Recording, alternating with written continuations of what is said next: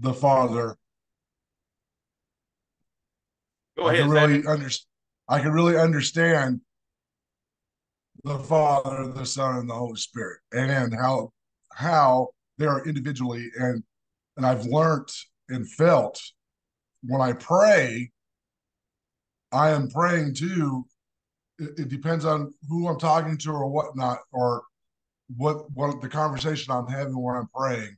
That either I'm talking to the Father, or I'm talking to Jesus, or I'm talking to the Holy Spirit, and it's been fantastic. And I want to thank Craig for that, and I mean all that, the whole lesson. It really lightened me or opened my eyes to that. That I mean, I understood that the Holy Spirit was there for us to have, and for him to teach us and help us and guide us and that. But I really got to that, I think, to that different level, understanding when I'm praying and talking in spirit that I'm talking to three individual people, and it's really made my spiritual life fan. I really can feel the connection with the Lord. Awesome. That's awesome. Like I say, we're here to feed each other. We're here to edify one another. So that's why it's a great thing that different people come on and they take the floor and they allow the Holy Spirit to work through them because we have different perspectives. We have different histories. We have the Lord uses us all in different ways. So when you have different teachers, you'll learn new things. Come on, Craig. I think we should probably even have, building off of what was just said, a night that we could actually teach um, really the operation of each, because they operate differently. And just through the operation, a lot of times I recognize who's dealing with me. So, like one of the tidbits, when things come at me backwards, or the Lord, when I start reading the Bible and he pulls me to a scripture and I'm like, oh, but I need to get that in context. So I go up to the one above, and then I go up above again, and then I go up a bit. And I've learned Father's teaching me, but he walks me backwards through the scripture. He doesn't do it chronologically, he does it reversed. So when I start seeing things reversed, I start going, oh, a Father's teaching me now. It, but we could really expand into how Father works, so we recognize their operation with us. This was all I was, I'm just formulating my thoughts and should have probably gathered my words, but I think you get it. Yep, I definitely do. And I got that jotted down for the notes to discuss the different operations of the Trinity. And that's a good subject because what we're about to dive into is the spiritual realm coming 2024. Because through this transition of seeing, hearing in the spirit, walking in our spirit, man, there's several things that we have to realize in the going into that season. So I think that right along into the whole scenario of the spirit realm of I want to talk about. I mentioned to Sean this describing and explaining God's house, describing and explaining how Satan and his whole world is set up. You know what I'm saying? There's so many different avenues that we can talk about to get better understanding of the scripture that we read every day. So on the gifts, we can go back to Isaiah. Sean covered that. Uh, Wisdom, understanding, counsel, might, knowledge, fear of the Lord. Romans, prophecy, ministry, teaching, exhortation, giving, ruling, and mercy. And it goes on. So I think the biggest thing that we had in my notes was the tongues, which is we're going to bring a session just over the gift of tongues. The biggest thing that I seen out of the session that was taught was people telling people the evidence was speaking in tongues that you had the Holy Spirit. And there was several people that disagree with that. So we did some digging, and I think we're all in agreement that it's one of the gifts. So the next session was taught by Diane, and it was the fruits of the Spirit. So in the fruits, we know is Galatians 5:22-23, and it's love, joy, peace, long suffering, kindness, goodness, faithfulness, gentleness, and self control.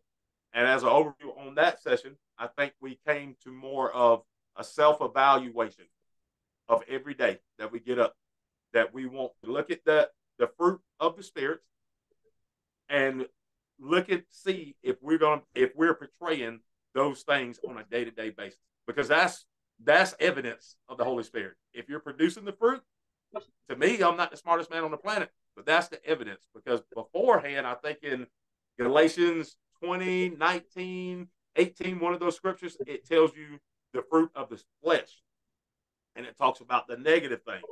And I want to definitely dig into that in the Antichrist spirit, because while the Holy Spirit is here, we have to also realize that the Antichrist spirit is also here.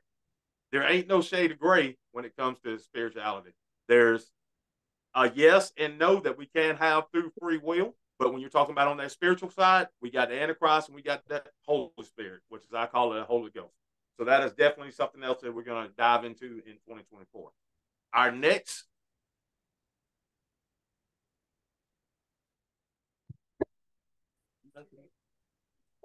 See, she's supposed to be helping me and she got me all messed up. The next was the promise. Andrew and Rebecca taught the promise. I think they're on it. Andrew, would you like to give us a quick overview of the promise? Rebecca's there. She's good. Caught him off guard. Okay, come on with it, Rebecca. Yeah, so pretty much the promise, just to recap it, we revisited back on the identity, the original identity that the Lord had gave us, and how from eating from the tree of the knowledge of good and evil, how we entered into a fallen state of man, which is, I'm not who God says I am. It's that fallen state where I'm not good enough. And through that fallen state, God gave Adam and Eve that promise through the revealing to Eve about the snake, that the seed, that her seed will, crush his head and he will bruise his heel. And that promise was Jesus, and how Jesus came through and gave us the Holy Spirit. And now we have him living inside of us. And through him, we are able to access the righteousness of Christ. So meaning he credited us his righteousness. So now we are able to think like Christ. We're able to function through Christ because of what he's done for us. So it relieved and it freed the fallen state of man, the mentality. We're able to escape that mentality and actually see our original creation, who we were created to be, and everything that we have access to now in Christ, as as an heir, that we were seated next to him.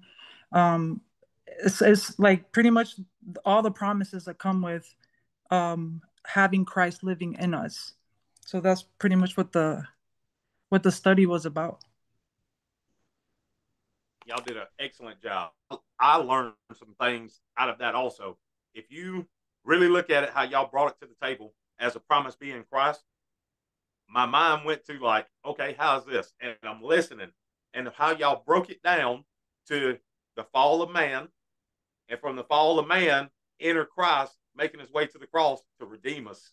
Man, it just blew my mind. The light bulb come on, and so many other things make so much sense, because I've never thought about it in that avenue. So y'all did a great job, and this is why I love when other people teach. They bring a different side of things. Going back to the religion and tradition, I hate to harp on that, but I'll say for me, for instance, I come from Baptist, and we went from Baptist to Pentecostal, and from Pentecostal to a community church, non-denomination. So I've been way over there, and now I'm here, because there was a huge difference between the Baptist church and the Pentecostal church. And being a young man, I really didn't understand what was going on. I had to grow into the differences. And then once I got matured in the flesh, I started doing my own reasoning. And then the Lord allowed maturing in my spirit to get where I was properly seated. So living through that spirit, I understood that some things were right and some things were wrong. And we discussed that in the tradition and religion. And to get back to the point that I was trying to make, there's a lot of things that I learned in the younger age that when I become a man and I start reading and researching myself, they were not true. They were not true. Amen. Based on what the word says. So, it's just everything has flown so good together. And just like I said, when Rebecca mentioned that, it took me way back to 15 years old when I heard a preacher say this, because I didn't read my own word. I listened to the preacher and I thought that's what you were supposed to do. You're supposed to listen and then check. Go read for yourself. Yep. So when she mentioned that, basically from the crunching of the apple, Jesus started making his way to the cross. Man, the light bulb. And I was like, I am so stupid. I also wanted to mention that, the really the main struggle that humanity faces, even till this day, even believers sometimes, is really just understanding who they are in Christ. That is, it's the constant battle of either we agree with God who we are, or we don't agree with him who we are. Or, sometimes we go back into that fallen state. I need to work for my righteousness. I need to do this to be righteous. I need to do that to be righteous. And they don't understand that good works is not a way to be righteous, but good works birth is out through knowing that you are righteous in Christ.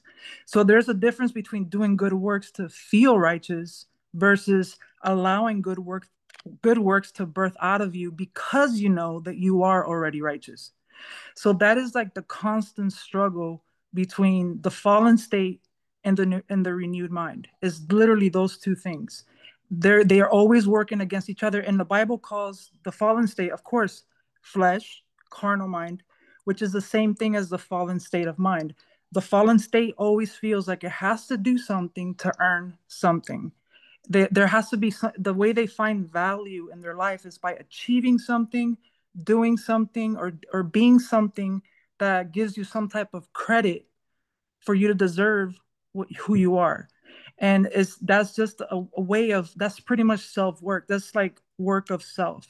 And that is the constant mentality that a lot of believers keep going back, because that's the carnal mind. The carnal mind thinks that way. It's not always which through that self-effort births out also sinful behavior. You know what I'm saying? Like sexual lust and all those things will grow out of that, because anytime that you go to self-life working to try to achieve those things, sinful life grows out of that. And that's really where the constant struggle is at. And I have discovered that literally what it is, wow, this is who I really am in Christ. I am righteous already. I am seated with him. I have all this value in me already. I'm just trying to understand who I am. And that's really I'm telling you, it's like the pinpoint of the whole Christian walk, is really knowing who you are. And that's why as we grow in Christ, we understand, the more we know Christ, the more we realize who we are in him. And that is the key to pretty much walking this whole walk. But yeah, so. Amen. You continue talking if you would like. No, I'm just really passionate. I am you always bring a good word about this part of the topic, because I'm telling you, this is where it all goes. This is the root of every issue that comes out, every struggle that comes out in our spiritual life is based on literally that. We have moments where we just move out of that will, and we just start attaining things, like looking after things, wanting to do things, and we move away from the only one thing. I'm just going to say that, like, with so much confidence, because I know without a doubt in my heart and my spirit that God truly wants you to just focus on seeking him and leaving the rest to him to bring to your life, which is the rest. Our main focus should always be to be in his presence, literally. And while you're in his presence, then the directions get thrown at you, or at us, all of us, to what to do, which direction to move. The moment we start trying to plan, the moment we start trying to achieve things, we move away from seeking his presence, and we enter, without even realizing it, we enter into the fallen state again. But the beautiful part about it is that you can always get out of it, because we have Jesus. You know what I'm saying? We're not stuck on there. We're not enslaved to that. But that's why Paul was saying, don't get entangled again with the bondage of sin, like with the bondage of the law, because the problem they were facing in the New Testament was really people coming. He was preaching grace, and he was saying, if you add any law, any form of law to this grace, you're canceling it out. You're pretty much Christ is of no benefit to you.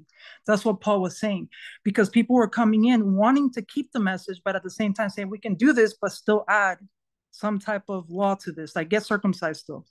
And today is the same thing. It's not getting people circumcised, but now is more like, oh, you have to fast to be and I'm not saying anything bad about fasting, but you have to do this. You have to keep the Sabbath. You have to, anytime that you add any type of self-effort to feel any righteousness, you have entered back into the fallen state of man, which is I have to work for this righteousness. I have to enter. You can't enjoy the rest of God. But the moment you go into full worship and you're seeking the Lord with all of your heart, and that is your number one motive, you have entered into the renewed mindset, and you get to learn more of who you are in Christ. And then now you're not really making a self-effort out of your own self to attain anything, but God brings it to you. It's a huge difference. He brings it to you, or he leads you right into it. Huge difference between the two.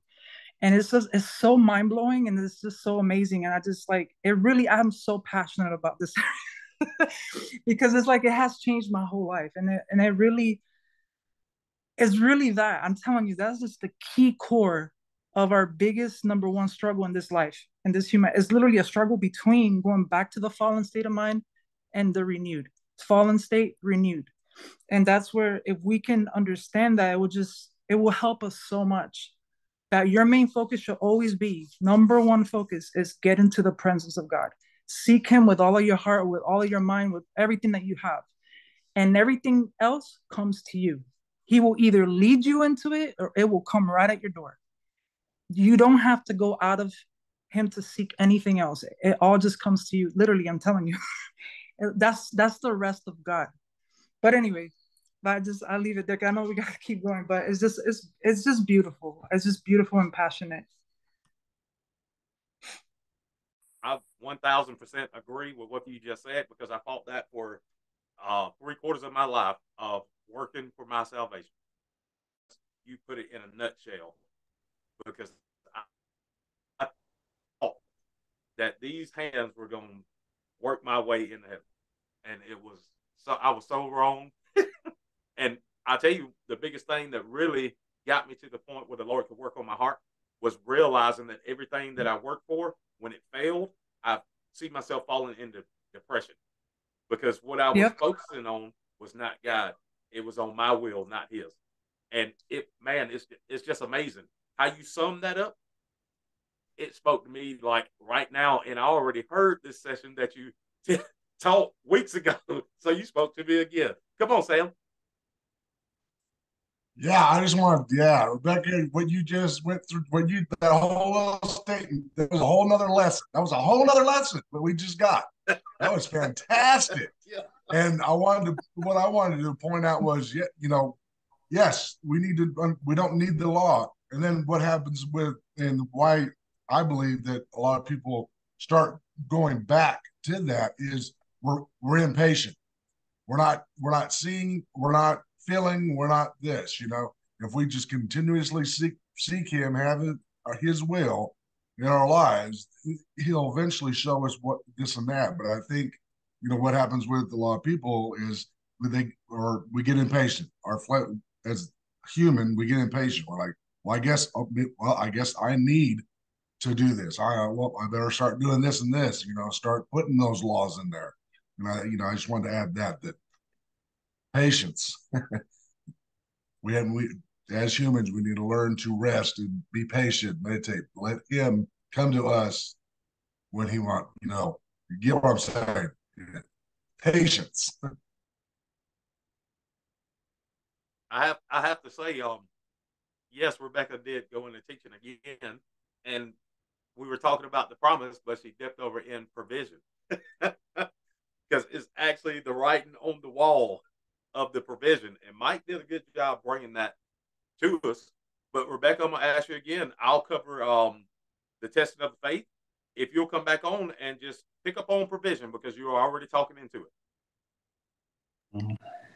Oh, the provision of, yes, yep. And it applies to the provision, all areas of God, because the thing is like the number one thing that unfocuses us really from God is provision. And let's be real. I've been there. You know, like I said, I was a businesswoman, you know, and my husband and I were both business people.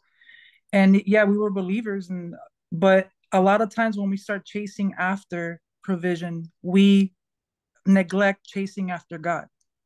And sometimes it's hard for a lot of believers too to put to, like, I'm telling you, a believer will believe, most believers will believe, like, everything else applies to you, healing, everything else but the provision part of it. They don't believe that God can literally, like, okay, they believe that he can bless you, but you still have to do something on your part about it. And that is a mentality that a lot of people feel. It's like, yeah, you still have to go out and seek it. But God never said that. You don't have to go out and seek it. Am I saying that you don't have to work? Yes. Here's the thing. When we're seeking God with all of our heart, all of our minds, he tells us, he leads us as a father, not as a master, as a father. He leads us into where to go. He will say, I'm going to bring this job opportunity for you. But at the end of the day, even if you are in the job, he is still your main source of provision because he brings the blessings to you. The Bible says that we have the same blessings as Abraham. We have the same blessing. The favor of God is upon our life. And even this morning, I'm the testimony from this morning. I was praying this morning, and the first thing I said, Lord, let your favor be upon me today. And you know, immediately in my spirit, I heard his voice. He spoke right into me. He said, you already have my favor. So I was like, whoa. And there's nothing that I can do, meaning like that favor is in my life. And as long as I'm tapping into the spirit, I can access that favor. It's over my, he will never take the favor away from you. Now we can block the favor out of our lives by walking in our fallen state of mind. When we walk in the fallen state of mind, flesh, carnal mind, then we start saying, well, I have to earn this. I have to do this. I have to go do that. I have to do this. I have to do that. If I don't go do this, common sense is not going to come at you.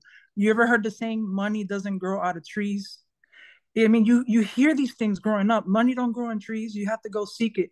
So that mentality, that's the fallen state of thinking. People think that way. I have to go seek it. It doesn't just come. It's not gonna come knocking at your door. You know, it could come knocking at your door. You know what I'm saying? And I'm not saying to sit there and just wait. I'm saying this, if God is telling you, I'm bringing it, that's where you have to listen to the direction of the Lord, because he will give every single person a different direction. He can tell someone, I'm going to promote you. He can tell another person, you know, I want you to be in this job until this, because at the end of the day, we're in a mission. We're all on a mission. We're all on assignment.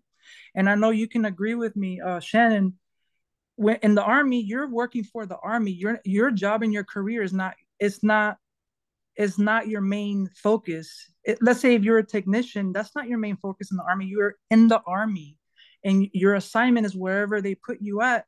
I know that you get to choose your careers, but what I'm just saying is that God will use you through a career if he wants you. He will pull you out of your career and put you in a ministry if he wants to. Is when we're at his services, we're pretty much available to wherever he sends us to. That's the difference between when we're building a career and we're depending upon our career for a source versus we let him be the source in our life. And he will give you the direction. Every single person in this chat room right now has a different direction in life that the Lord is leading them into, especially in the area of provision. My question will be, what has the Lord spoken to you about provision? And if some of us can't answer that, that means that we have not heard from him in that area. Now, some can say, well, you know what? He's promised me this in my provision. He's promised me that. So that's where you take the leading step. Okay, well, he's telling you to do this. He's telling you to do that. You see the difference? Like if when I ask in the provision area, like, what has he spoken to you about? What has he said to you in this area? Most people can't answer that. They'll be like, well, no, I have to, it's common sense. I just have to go work and make the money. But I noticed that people who are focused on just working and making money, they're stuck on that. It's almost like they're just stuck in that. They're stuck in the same bills. They're stuck in the same pay, the same, it doesn't change for them. And they're just like in that roller coaster with finances. And that what I'm saying is that sometimes it might seem like he's not coming through, but he will come through because he never lies. The Bible says that he never lies. So if he says something, he's promised you something, that means he's going to come through. He doesn't lie. But the thing is really just the key is just really trusting him and knowing that he's already done all the hard work. We're not cursed like Adam is or was, that you have to by the sweat of your brow. And I know Proverbs talks about if you don't work, you don't eat and all that stuff, but you got to understand that they were all under the law at that time too. And this new covenant, we entered what he was trying to get the Israelites to enter, the rest. The rest is this: God already did all the hard work. My job now is to fully seek him and rest in his labor work. So I'm here serving him wherever he wants me on earth. He uses us to manifest the kingdom to this earth. That's what we're here to do, to manifest his kingdom on earth. Whatever the kingdom will is, his kingdom will, it comes transferred out through us into this world. That is our assignment here. However he wants you to do that, are we willing to just do that? You know what I'm saying? So that's the area of finance. You don't have to go seek it. Same thing is, you don't have to go seek healing. You don't have to go seek, because it will make more sense if I was to sit here and say to a lot of people, you don't have to go seek your joy. God can give it to you. And all of you guys here in this chat room will agree with me. Yeah, he will. God gives you peace. He gives you joy, right? He gives you healing. You don't have to go out and seek it. He can give it to you. Same thing applies to the finances. He will. Why is it so hard to accept that he can bring you the finances just as much as he can bring you peace, joy, and everything else that he promises in the Bible? You know what I'm saying? It's really, but the reason why a lot of people struggle with the finance area is because of that one thing, where if you don't work, you don't eat. And I get that. And there is a truth to that to some extent. But is when you go and seek it on your own, you're not trusting God. You're just putting it upon yourself. I have to do this or otherwise we're not going to make it financially. And a lot of people live that way. Well, These people are wanting more. They're wanting more than what he's providing. Right.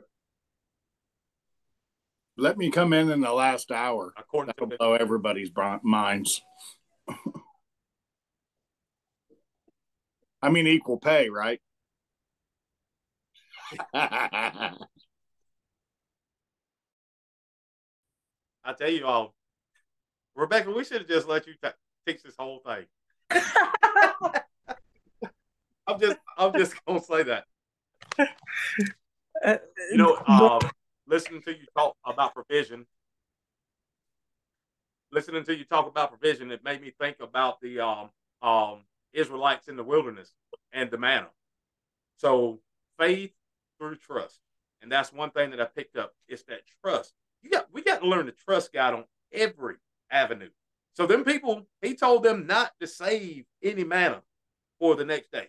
And I think some people did, and they found maggots in it because he was going to provide. He was going to give them provision as they needed by day.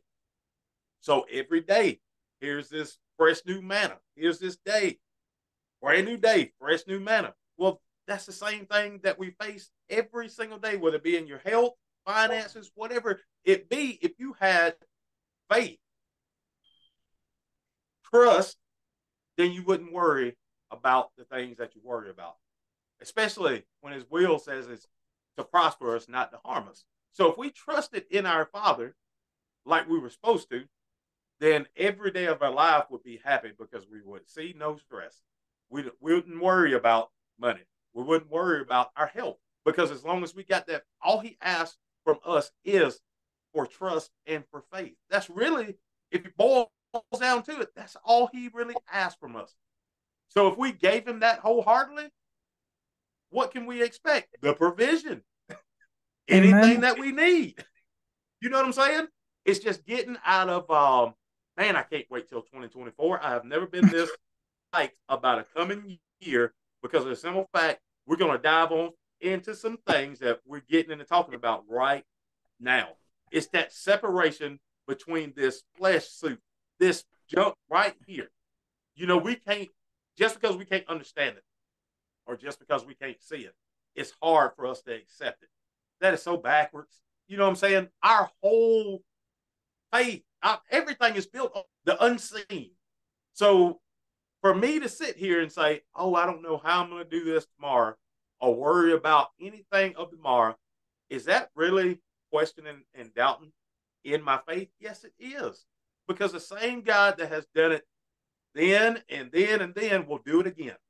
If he done it, man, I'm gonna tell you, the testimony is huge because I get happy. I'll tell this testimony right now. I got convicted this morning in Otaya. This morning we had prayer, and Mike's not on here because Mike Suggs' dad is back in the hospital. All right, he's got swelling and he's got a lot of complications going on. So as he's talking in our morning meeting for prayer, I say, all right, Mike, we know exactly how to pray. We're going to pray for your father. So I open up prayer this morning and I start speaking live. And I'm using this authority that God has given me through his word, through the Holy Spirit, and I'm speaking against these certain things. And it takes off around the circle as these men start to pray. Well, as soon as I shut my mouth, the next man went to praying, and it come to me clear as day. Clap your hands. Everybody clap your hands and say, thank you, Jesus. Just simple. So I'm like reasoning this out. I don't know where this is coming from, but clap your hands and say, thank you, Jesus. So when it made around the circle, I'm about figured it out now that was a prophetic word.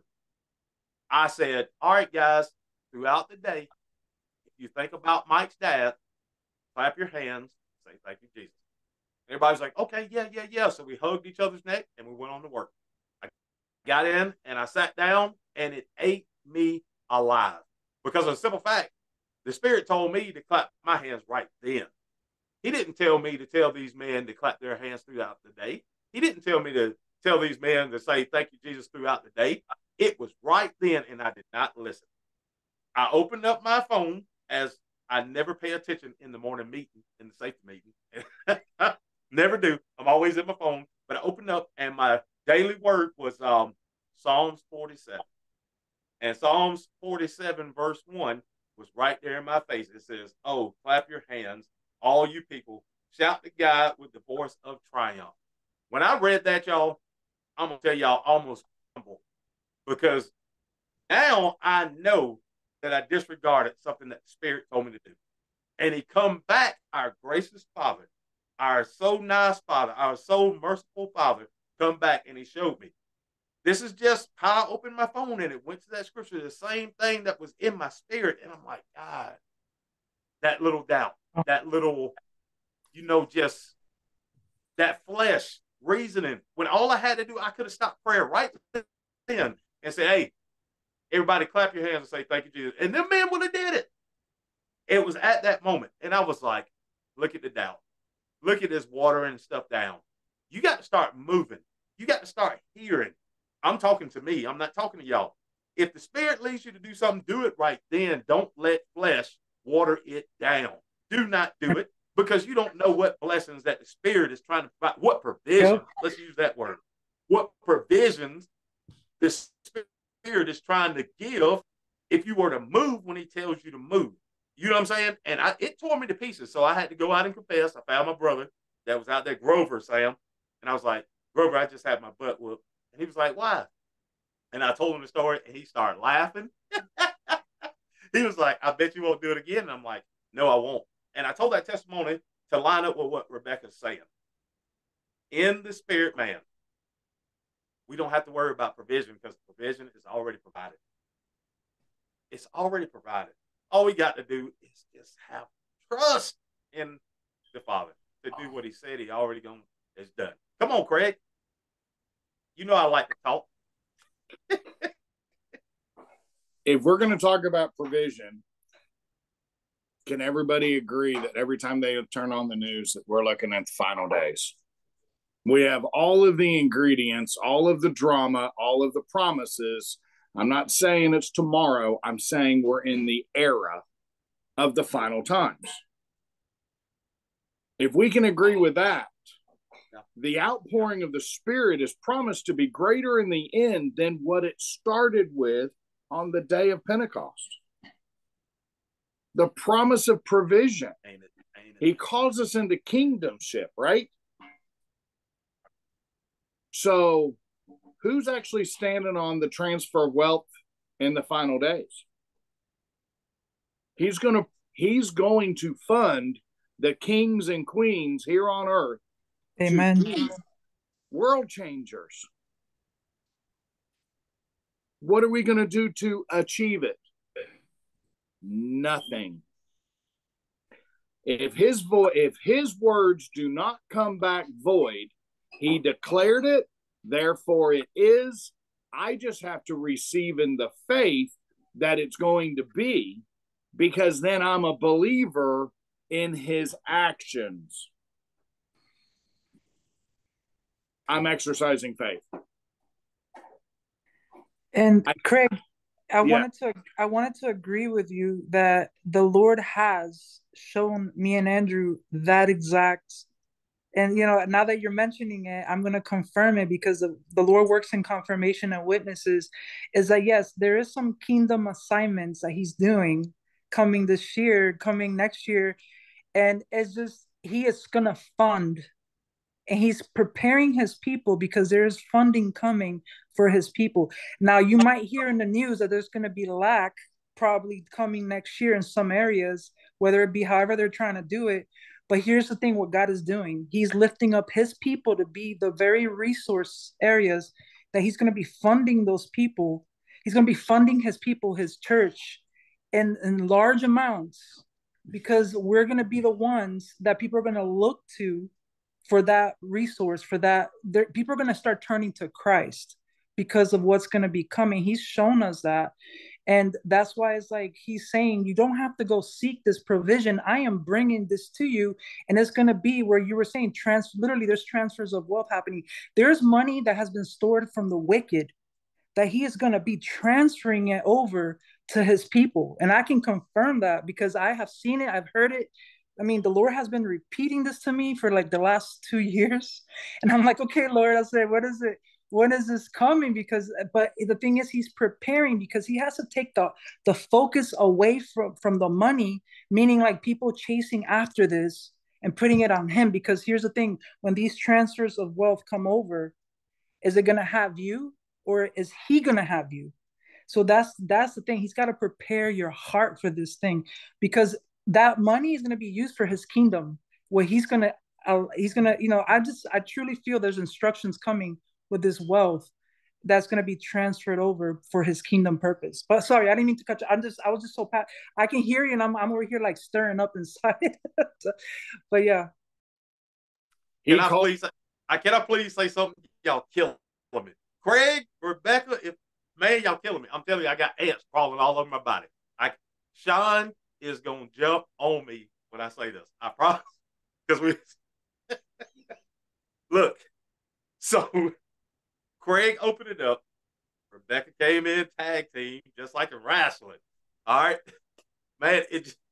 I am so full of joy right now, because it's starting to make sense. Me and Sean been working on something. I mentioned something to Mike Taylor, and then I mentioned it to Sean, and it kept running through my mind, and I mentioned it to Sammy.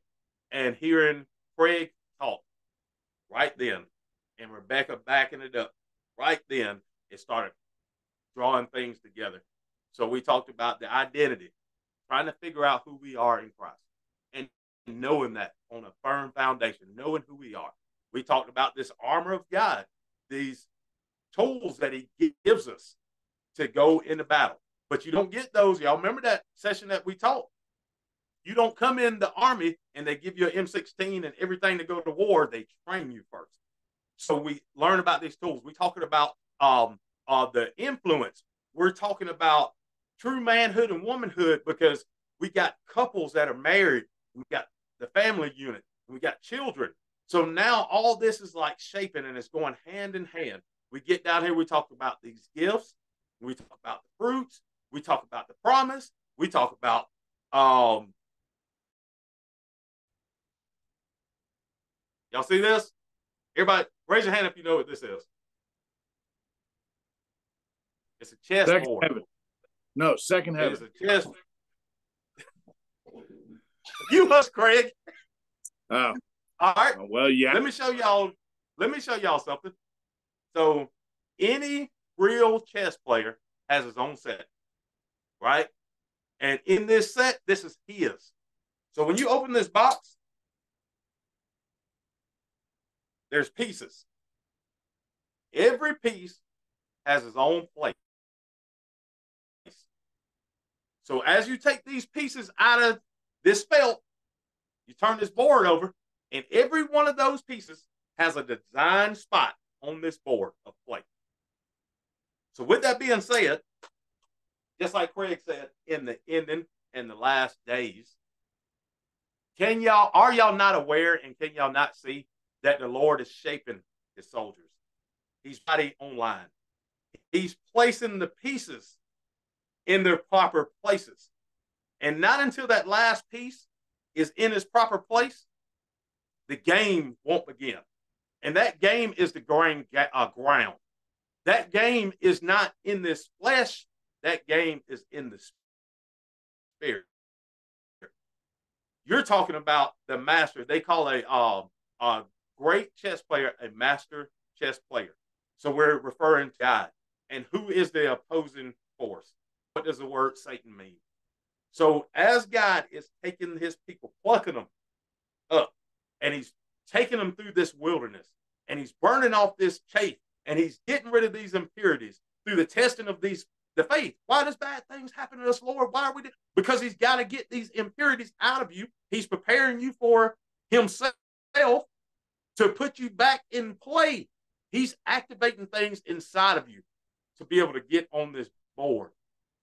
This board is to build the kingdom of heaven. This game is, we go out and fight for souls every day. This is the biggest thing in the universe. Souls. God sees everybody as souls. He don't see black. He don't see white. He don't see women. He don't see men. He don't see sin. That's the biggest thing. He don't see our sin. When he looks at us, he sees the blood of his son. He sees the soul. He sees the greatness, the man. So we have to start looking at this, and we have to start shaping ourselves. And everything, when we start listening to that spirit, we have to let it activate things inside of us, because it's forming us into these pieces that are in this belt. Because when he pulls us out, there's things that's got to happen. There's transformations that's got to happen. What did he tell Nicodemus? You must be reborn again. You must be different. You must be changed. You got to go through change. So if you're still what you were 10 years ago, if you're still what you were 5 years ago, you're not ready. The spirit comes upon you and it makes change. You don't, I'll put it like this. I have tried to quit addictions myself, and those addictions always came back. But when the Holy Spirit changes, you don't even think. It's like, I can't even remember when I quit, because you're a new creation. He starts change in you as a process through the sanctification. And once he gets you to that level for activation, then you move. You don't move according to your own will. You move according to God's will. And his will is for the building of his kingdom. So I'm telling you, me and Sean, we've been talking about a lot of deep when you're talking about this chessboard, because a master player, this is interesting, a master chess player does not play one move ahead. He does not play 2 to 3 moves ahead. He plays up to 20 moves ahead. 20 moves. I've seen people in checkmate in 3 moves.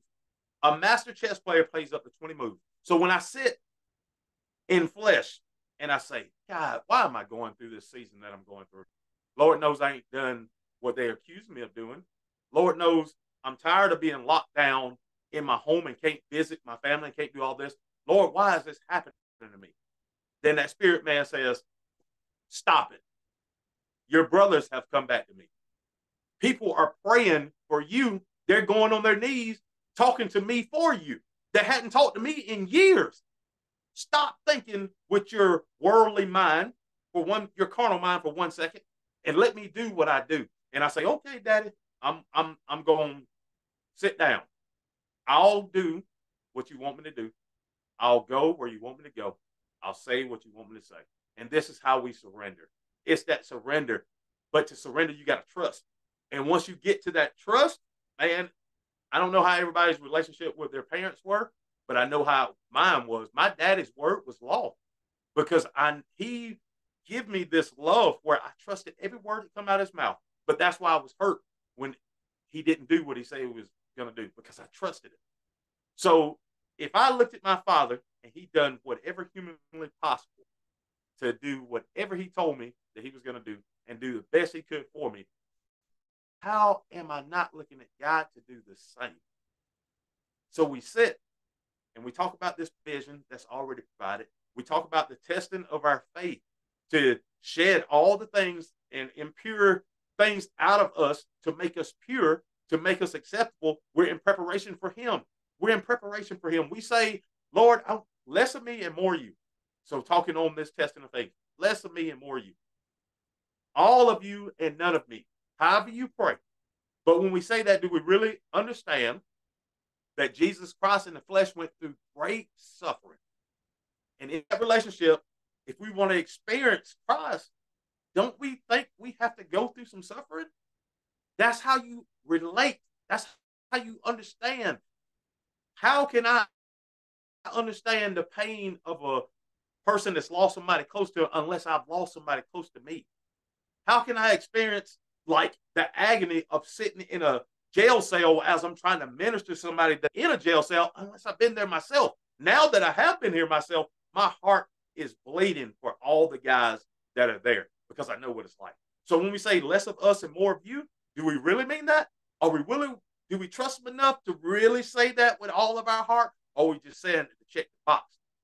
Because if you want to be like Christ, then it must be suffering. You have to suffer because you won't understand. He reveals things through this suffering, through this testing. I'm telling you, look, I know I talk. Anybody else got anything to say? Because I'm feeling good over here. I got back sweat. Come on, Craig. I've had 2.5 years of sickness, and that's been a tough lump, especially since I know I walk in a gift of healing. My prayers, I just know my prayers are effective when it comes in healing. So I've challenged myself in 2.5 years' time, wow, why is this? And it's not, I'm not operating in healing. I'm the first witness to the healing that comes through me. So with everything being said, I've come to this conclusion. There's no way I would have ever volunteered to get as weak as I did, to face death several times, probably 6 times in the last 2.5 years, literally be weak enough to pass away. 6 different ways, maybe more. I wouldn't have volunteered to go there. But out of that, from my weakness, I've experienced His greatness in levels that I would have never volunteered for, period. So He has ways of getting us where we need to be. And they're not always wonderful, light, fluffy, flowery paths. But I understand for those that overcome, and I also understand in your weakness, I'll experience His greatness. And I can't emphasize that anywhere close to as much as that walk that was traveled.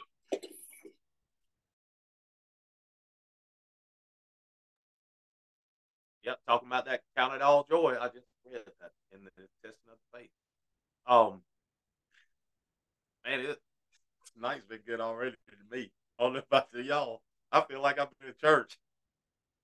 Our last, which is Craig will come back on our last, but I missed the session for the wilderness, and I know it was good because Justin has a great testimony. So I've not yet went back and watched that session, and I've heard all about it, that it was great. But one thing, I don't know if it was covered. Y'all let me know if it was.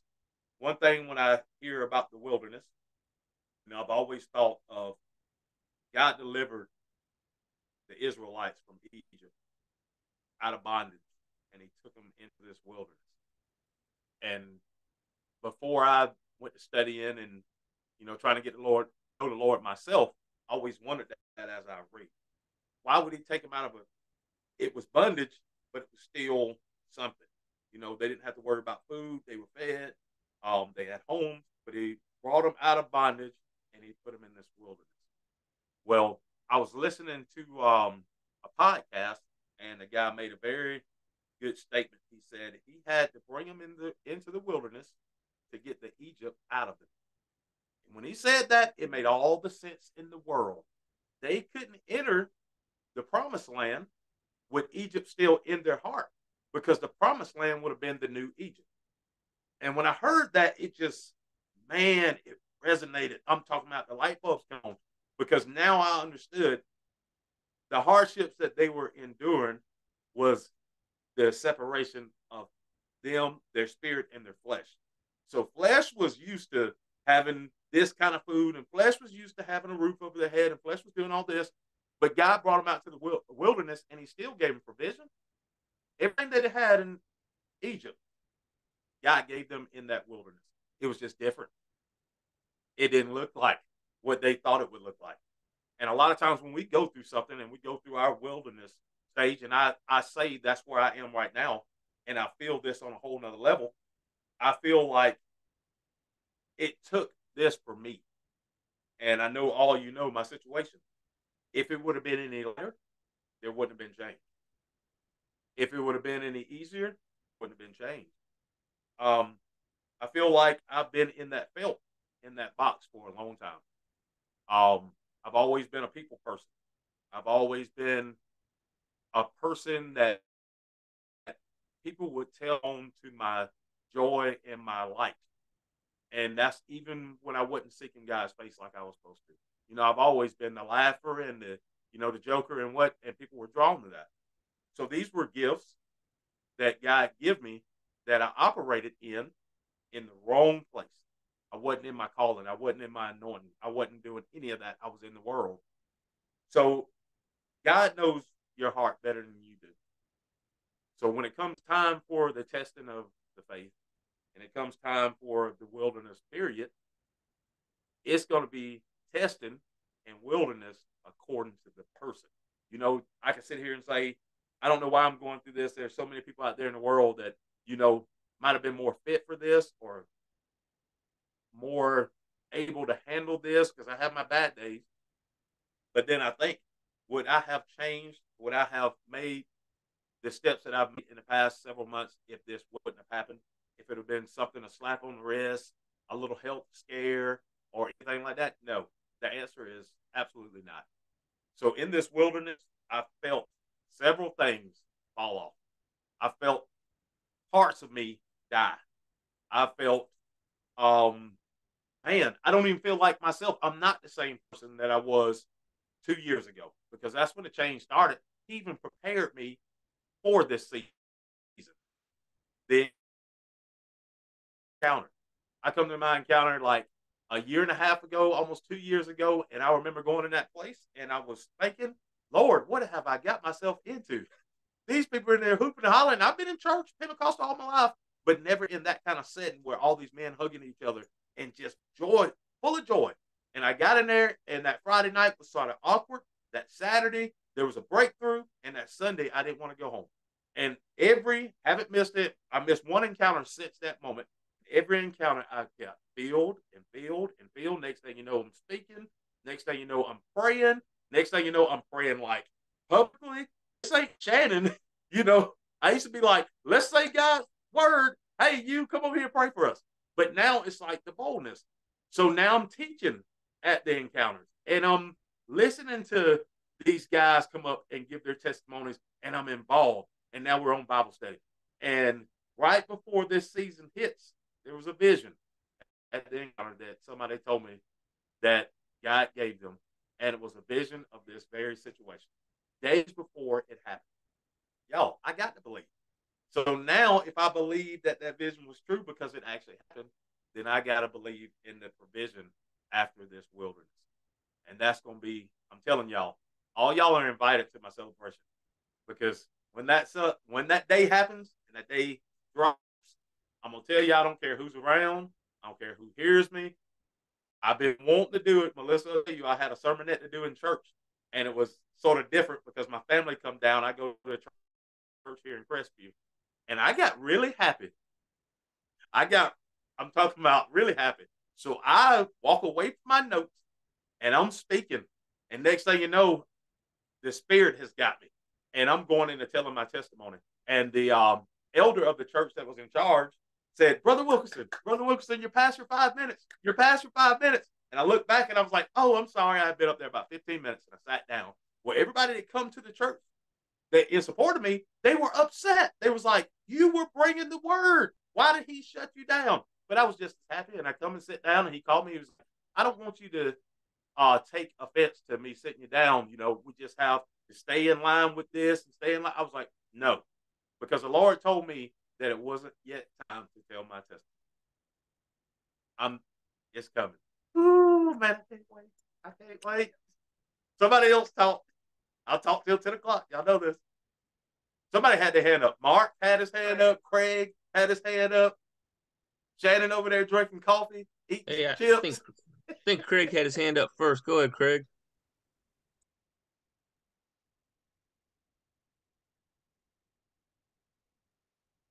I'll start. I just take it down. Talking again, Craig. Come on. Go ahead. I just didn't take it down from earlier. No, I was just listening to what you said, Craig, and what Shannon's saying, Craig, and you know, we can talk here. I mean, you brought up a good point. We can talk here and we can get all excited for Jesus. And we all know what the scripture says. We're going to be persecuted. We're going to be we're going to have our trials and everything. And you know, Craig talking about his, you know, near-death experiences. I can tell you what sort of started my prolonged time in the wilderness was I had encountered so I don't mean to get weird about this. I had started witnessing to a guy who was drunk in my 20s.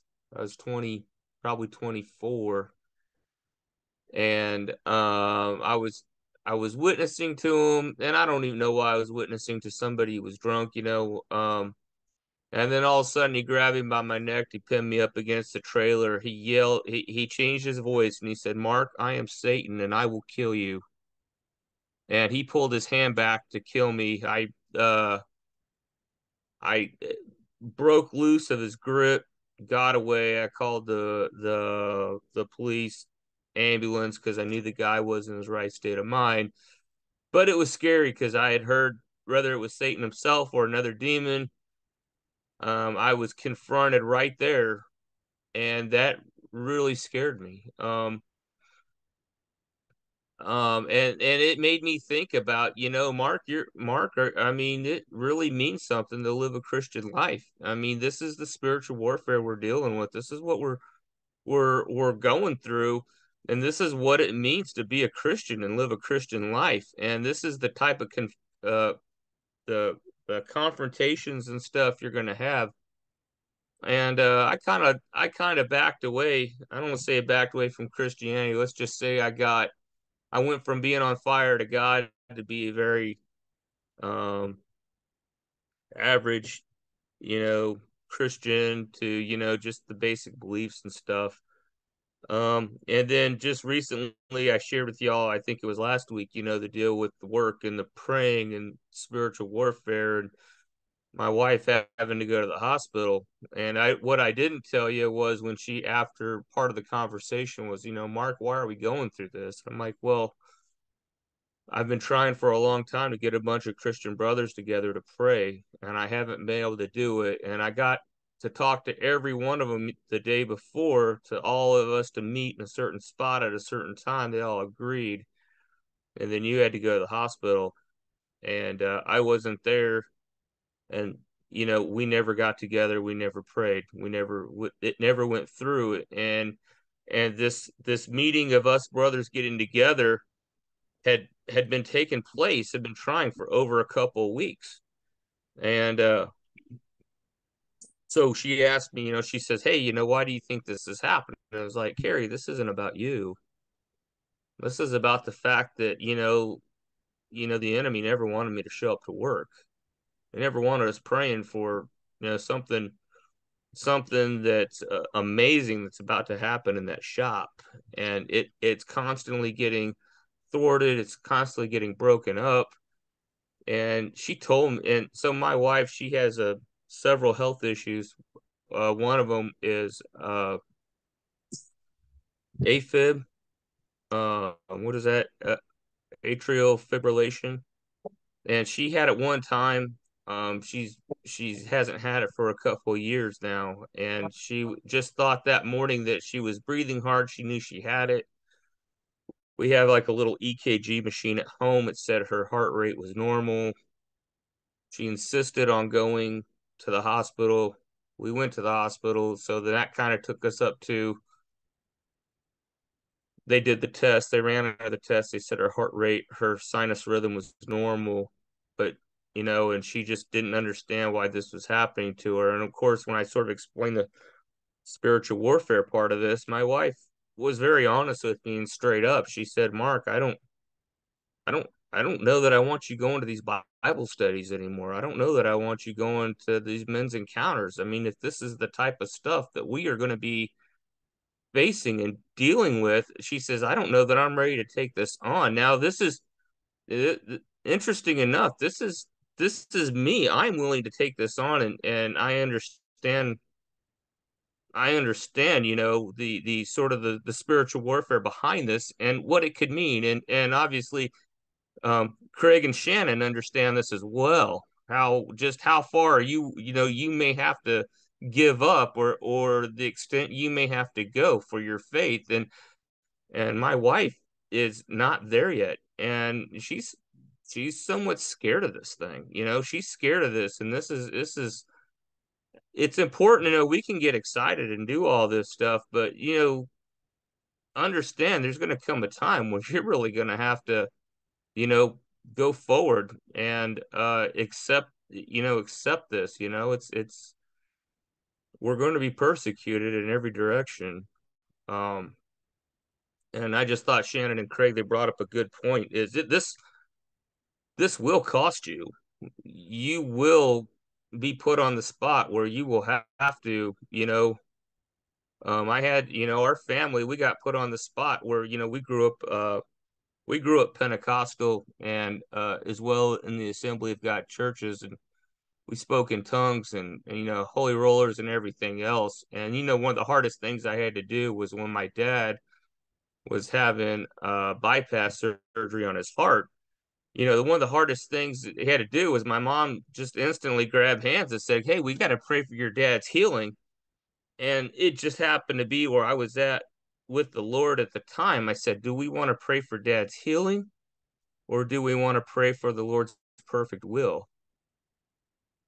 And I hated it. I felt like the bad guy. I felt like the bad guy in the situation. Like, well, of course, everybody wants dad's healing because we want him to live and everything else. And we ended up praying for God's perfect will. And it would come to pass that 3 days after the surgery, my dad would pass and go home to be with the Lord.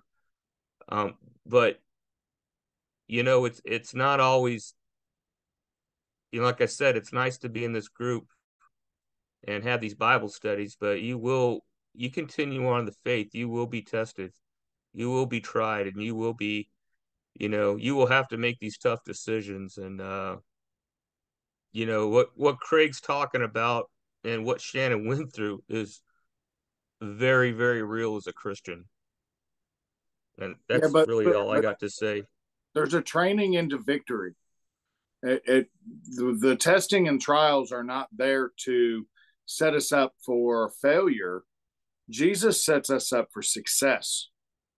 If he answered our prayer early, we would never know how far we could reach. So, it's know the perception, and it doesn't need to be in the negative context, because it's all about victory. It's all about making us better. It's all about that we don't even realize what we can achieve. And through these things, Jesus shows us how and that we can. And it's all a path to victory. So that's all it really is. He props us up every time he gets the opportunity.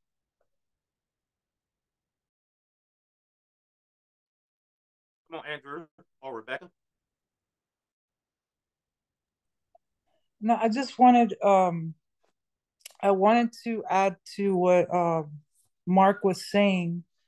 So I wanted to read this verse because I think this is really important because I was also, when I became a Christian, I was born again in a Pentecostal church. Well, technically, I was born again before I went there, but my first introduction to Christianity was through a Pentecostal church. And for years, you hear it all the time in the altar, the devil's comes to steal, kill, and destroy. And I feel in this, I'm just going to share. I'm not at all in any kind of way pointing fingers at anything or anyone. Or I myself was in this situation where you put a lot of focus on, not you, I'm saying for me, like we sometimes put a lot of focus on the devil. And I wanted to read this real quick. It says in Colossians 2:15, it says, in this way, when he's talking about Jesus, he disarmed, and that there's a past tense on that. He disarmed the spiritual rulers and authority. He shamed them publicly by his victory over them on the cross. So when I read this, it really just hit me. One day I was reading this and it just hit me so strong. I'm like, wait a minute.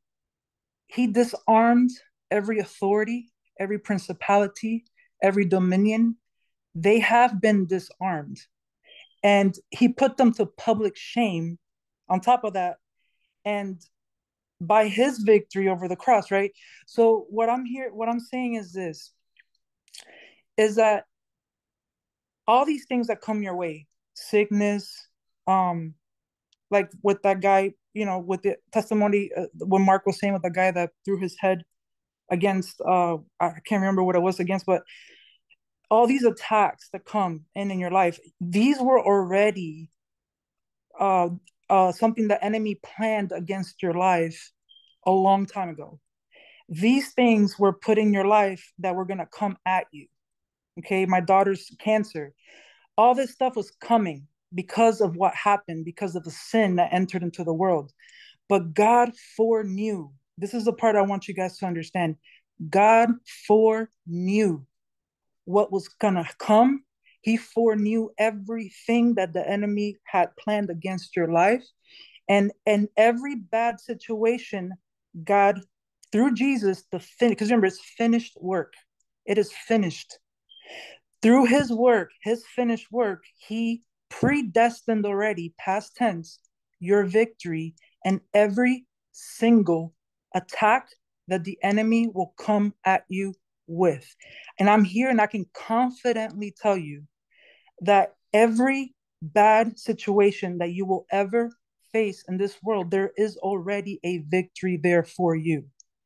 So the issue is, it's not whether God is going to do something about it or not. He already did.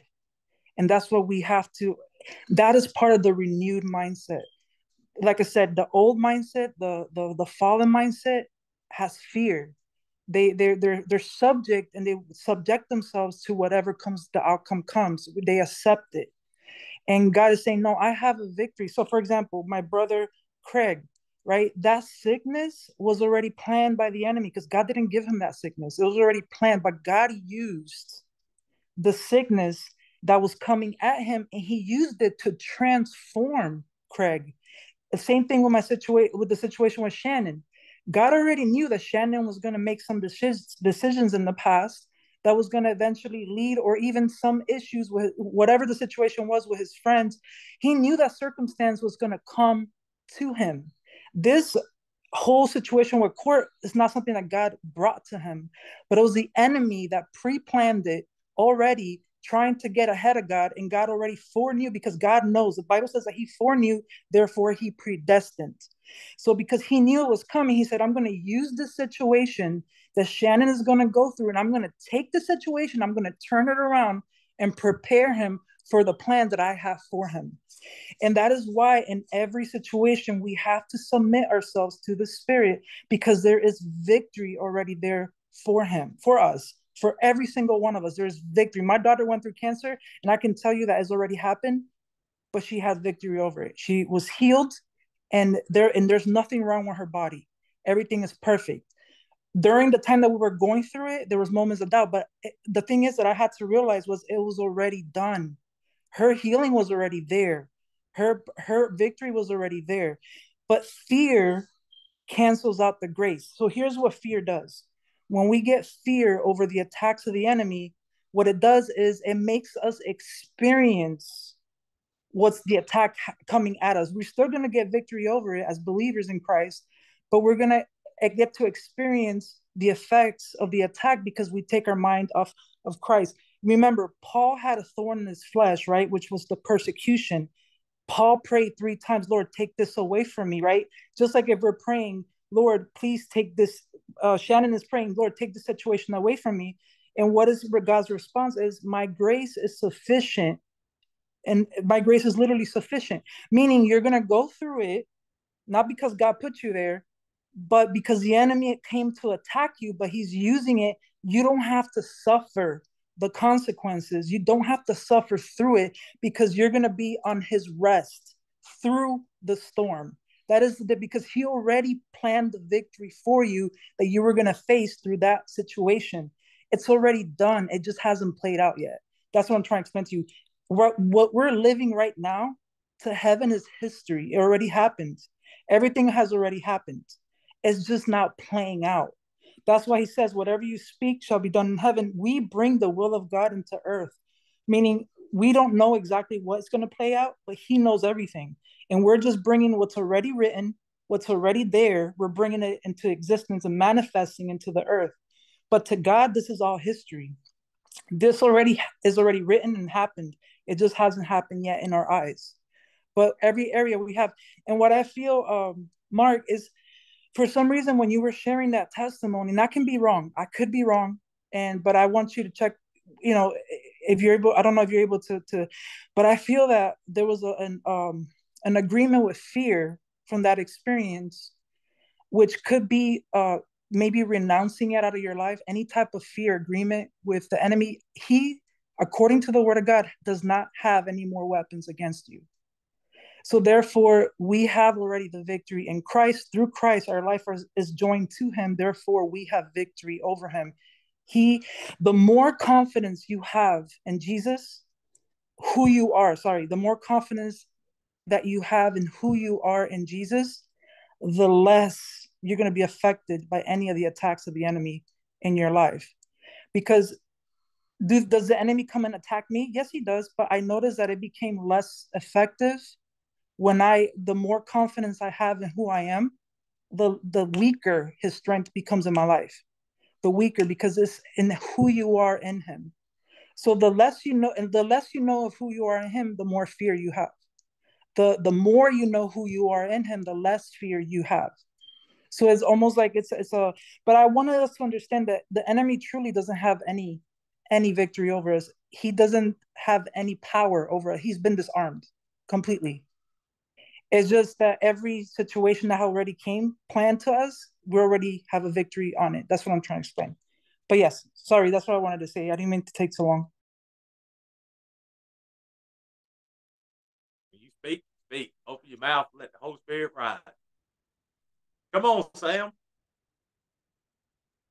Well, as Rebecca was going through that, what shot me, or we was talking about chess, and you was talking about that's God's plan for the chess, but our own lives, we look at it as we're playing chess with our own lives.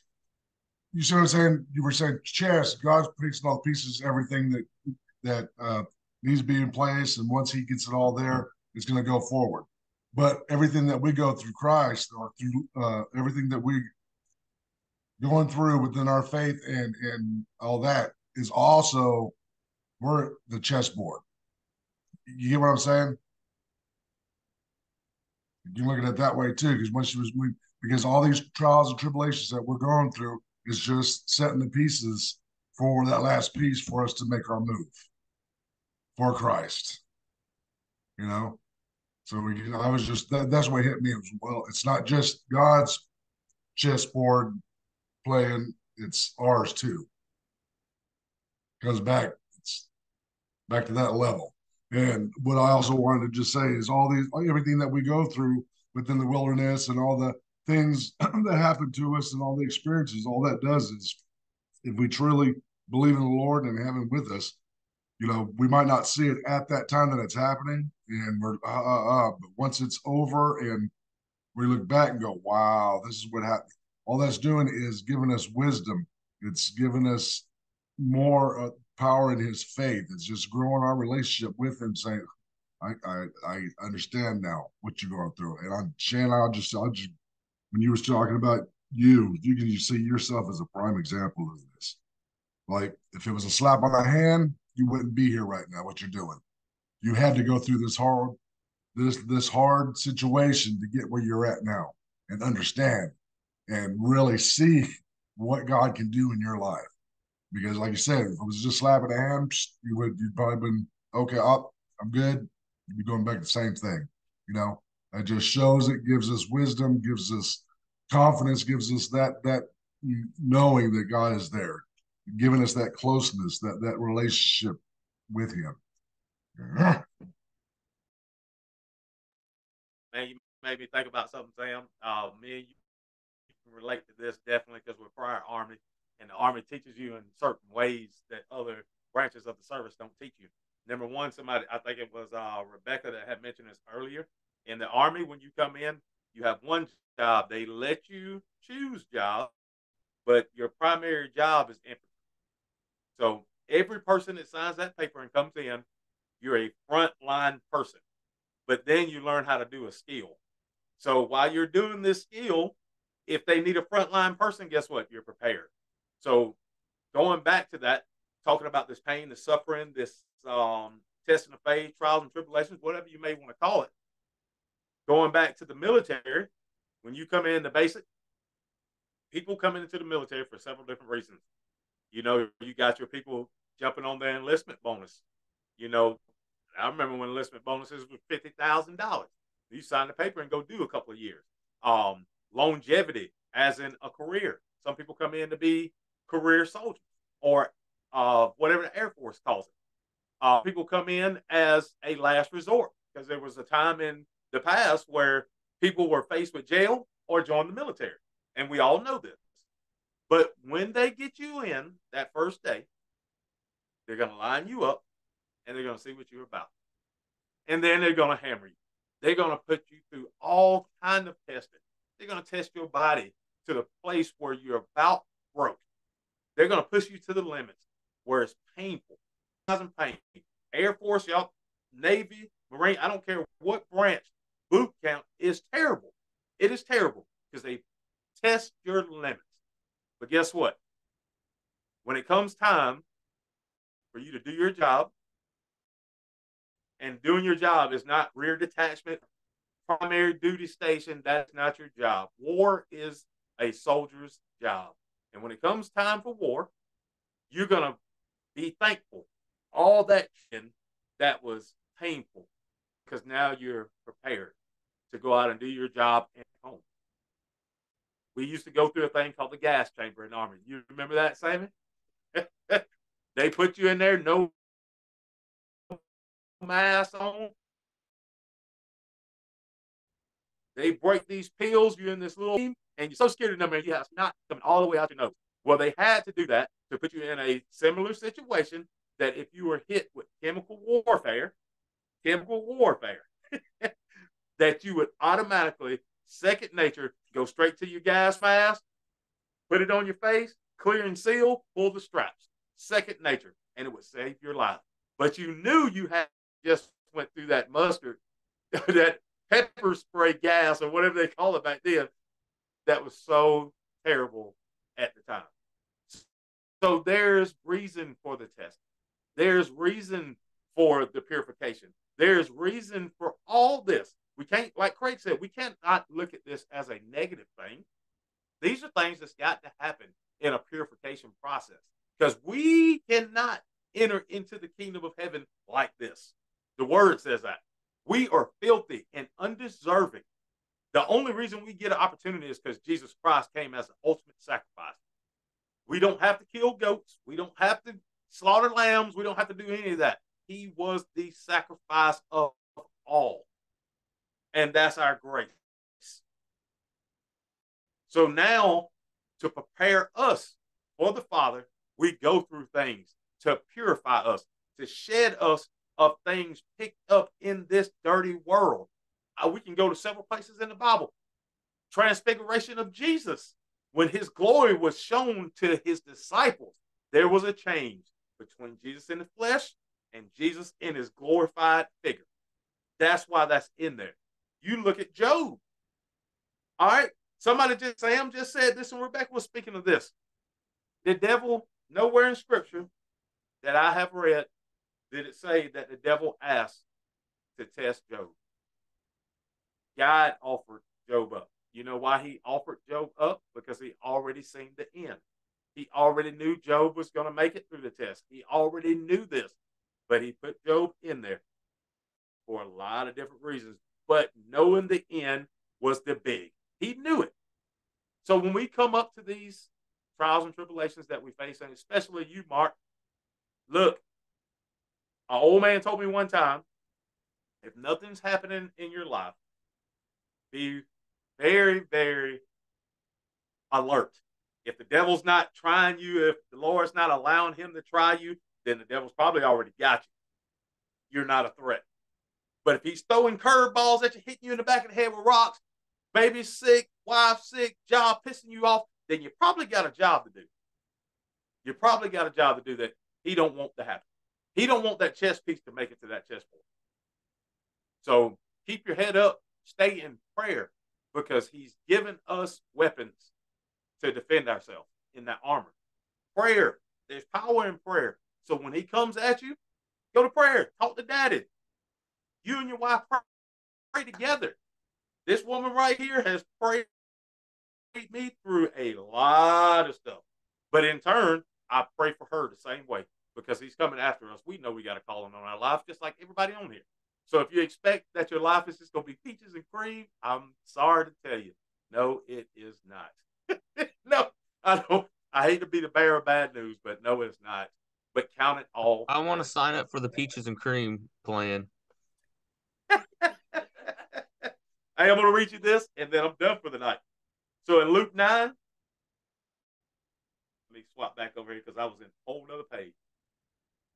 Luke 9 and 23, it says, then he said to them all, if anyone desires to come after me, let him deny himself and take up his cross daily and follow me. For who desires to save his life will lose it, but whoever loses his life for my sake will save it. For what profit is a man if he gained the whole world and is himself destroyed or lost? For whoever is ashamed of me and my words, of him the Son of Man will be ashamed when he comes in his own glory and in his Father's and of the holy angels. But I tell you truly, there are some standing here who shall not taste death till they see the kingdom of God. That'll tell you right there, man. Everything in this flesh, it don't even matter. I said this, I can't say this no clearer. It don't matter.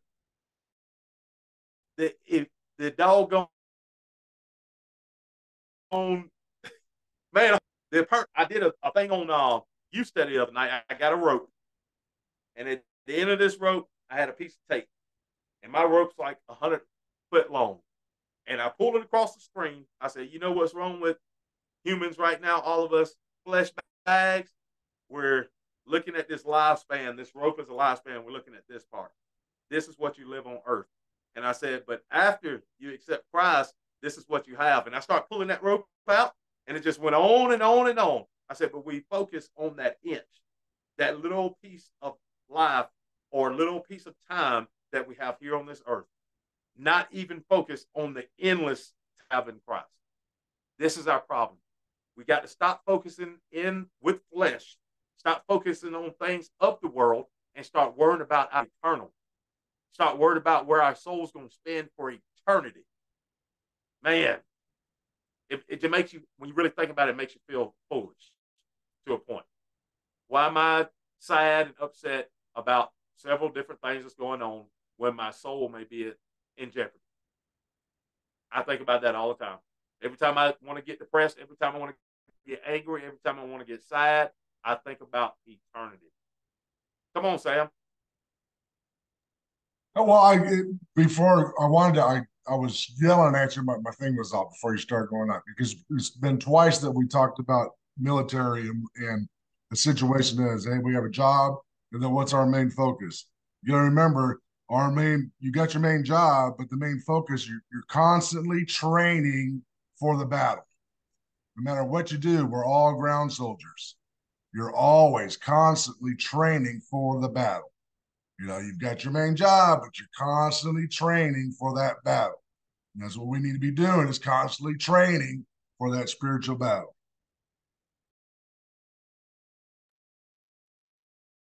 I 100% agree. 100% agree. And every day, constant training, being ready for the activation. We're waiting on our activation orders from the Lord to move, and we can't move if we're not ready. We can't move if we're sitting and getting fat and not practicing what we're supposed to be reading our word. But that's a whole nother session. Does anybody have anything else before I pray us out? And we'll wait till next Tuesday, which is our last session of the year. We've made it a year. Well, close to a year. We're out of 23, going into 24. I think that's great. And I'm looking forward to spending all of 24 with all of y'all learning great new things. Anybody got anything before we pray out? Shannon, I wanted to, I don't know, this just came to me right now, that Apostle Paul was in house arrest. I don't know if you knew that.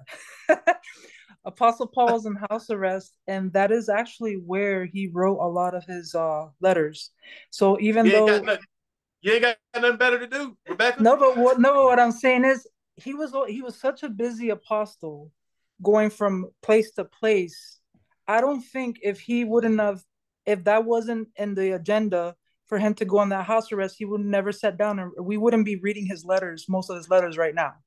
So what I'm saying is that there's a reason and a purpose for every season. You know what I'm saying? So and that's something that he already foreknew was coming, and he already was prepared for it. The Lord had prepared him for that.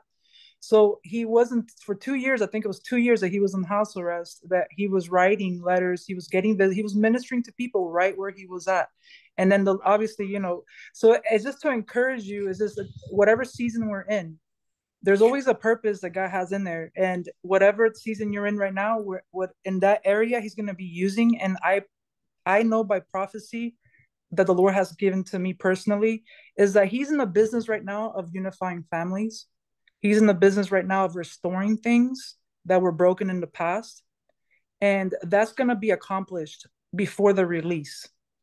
And that's something that I know for sure now. I mean, he's given this for the last 2 years to me again, that he is in the business of restoring families.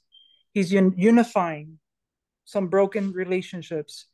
And after those things, it's almost like after that unifying happens, there will be a release.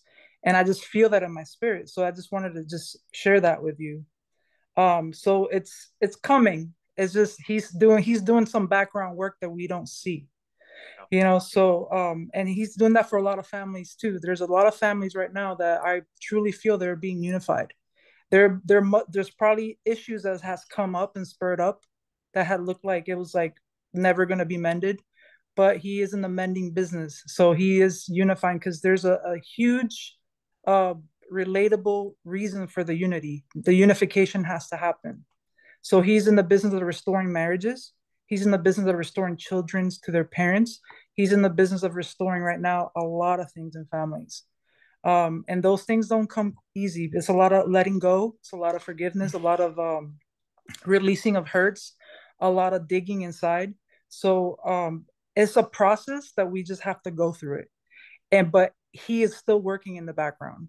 So it's just something I just wanted to encourage everyone, really, whoever this applies to, is just really, that's what the God is doing, something in the background. I receive every single word of that, every single word, and it is worth it. I told a guy that today at work. True humility is when you can sit and say, if my entire life was to affect one soul and that soul be saved, it was worth it. That's humility. You know, it's not about numbers. If your life on this earth can cause one person's soul to be saved, it was worth it. It was worth it.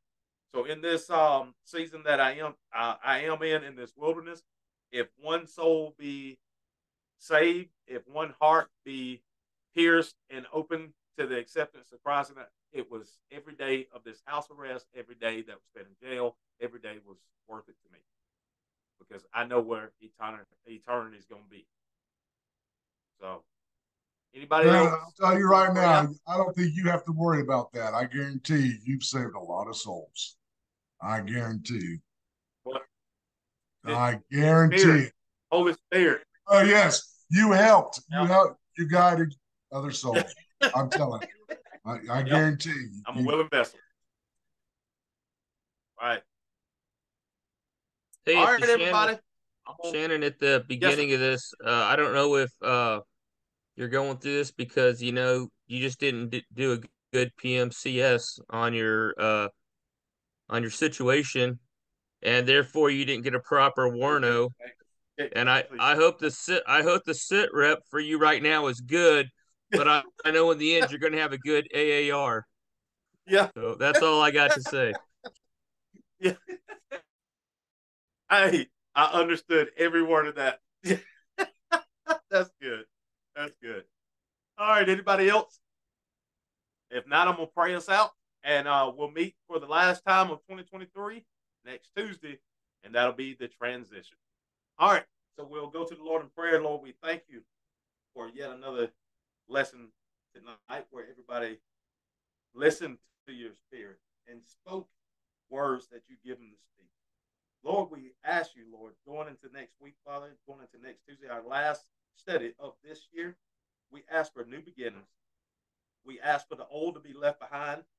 Anything of us out of this year, Father, that you don't want to progress into the next year, we ask you to separate us from it. We ask that your Holy Spirit magnify, fill us to the point of overflow, that we go out and we are that light, that we don't hold all this joy in our heart. We don't hold these testimonies that you provided for us to speak. We don't hold them. That we through others' testimonies, through the testing of their faith, through the trials and tribulations. This is gifts that you give us to give to others, and we won't hold them, Lord. Lord, we won't be shamed to say your name. We won't be shamed to tell our testimony. We won't be shamed coming into this tomorrow, not even the new year, to tomorrow, doing our self-evaluation,